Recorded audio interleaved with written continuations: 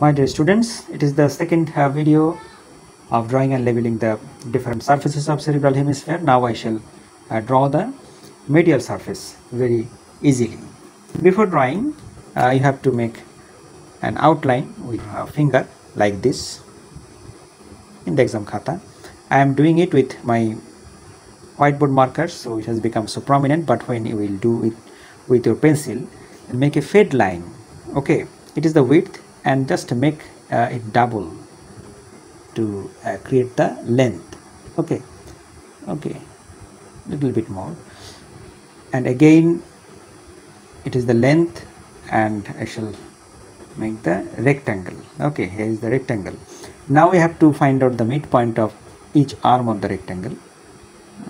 Just I have to assume that it is the midpoint. Okay, then I have to find out the midpoint of the half of each arm. I will put my frontal pole at this region, so my temporal pole will be situated at this point. So I am drawing the temporal pole here first, but I shall not draw the posterior ramus here, as it is the medial surface. Okay, and after drawing the temporal pole, it will go like this, and here is the occipital pole, and it will go in front like this, and the frontal pole will be situated at this point, and then it will unite with the temporal lobe. Okay, I shall make the line prominent now.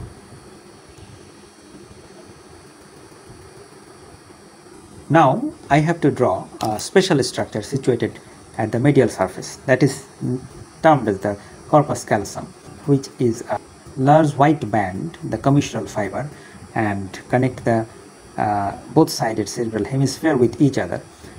For drawing the corpus callosum, we have to find out the area. I shall draw the corpus callosum from here. I shall start the corpus callosum from here, and then go behind and end at here. Okay, there are some parts of the corpus callosum. One is the bending area, that is termed as the genu, and then I shall go parallel to this line. Okay, parallel to this line. Clear? Very nice. And then double the line like this. So it is the genu, the bending area, and just anteriorly and inferiorly the line that come backward, this is the rostrum. Okay, this is the rostrum of the corpus callosum. Here is the rostrum, this is the genu, and here is the body, and this is the splenium of the corpus callosum. I shall fill the area with the color, as it is the special structure in the medial surface, and it is a large white band, and it is frequently given in the OSPI examination. It is the corpus callosum. Just above the corpus callosum, there is a sulcus, that is the callosal sulcus. Okay, just above it, it is the callosal sulcus, and above it there is a gyrus, and then there will be another sulcus. That sulcus will start from this area and come back and go upward like this. In between the callosal sulcus and this one is the cingulate sulcus. This area is termed as the cingulate gyrus. Clear?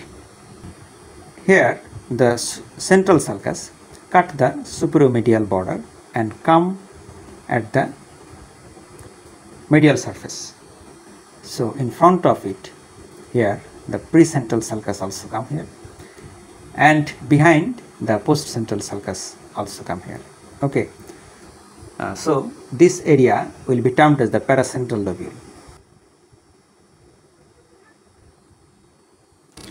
and area in front of this sulci here, this area is the medial frontal gyrus. Okay, actually it is the medial surface of the frontal lobe. Now come to the corpus callosum again. In this area, it is the rostrum, Here is the genu, here is the body, and here is the splenium. I have told it before. The septum pellucidum that extends from the rostrum, genu and the body up to the fornix, and here is the fornix, and it is the white matter that curve over the thalamus. It is the fornix, and just below it there will be the thalamus. In between the anterior column of the fornix and the thalamus, there will be a foramen that is termed as the interventricular foramen. When you will study about the CSF drainage, you will hear the name again. In between the two thalamus, there will be the third ventricle, and in front of the third ventricle, there will be the lamina terminalis. Actually, the lamina terminalis is the collection of the gray matter that extend from the rostrum of the corpus callosum up to the optic chiasma. Okay, now come here. Here there will be two sulci. It will be termed as the anterior parolfactory sulcus, and here is the posterior parolfactory sulcus. In between these two, the area is termed as the parolfactory gyrus. And behind the posterior parolfactory sulcus, it is the paraterminal gyrus. Here in the occipital lobe, there will be the parieto-occipital sulcus, and another sulcus that will start from the occipital pole and extend forward just above the inferomedial border and unite with the parieto-occipital sulcus just behind the splenium. It is termed as the calcarine sulcus. The area in between the parieto-occipital sulcus, calcarine sulcus, and the superomedial border, it is termed as the cuneus. And the area just behind the upturned portion of the cingulate sulcus, here this quadrilateral area, it is termed as the precuneus. Okay, it is termed as the precuneus. Here there will be another sulcus that will be termed as the collateral sulcus. And the area in between the calcarine sulcus and the collateral sulcus is the lingual gyrus. It is the lingual gyrus. And here just above the collateral sulcus, this area is the parahippocampal gyrus.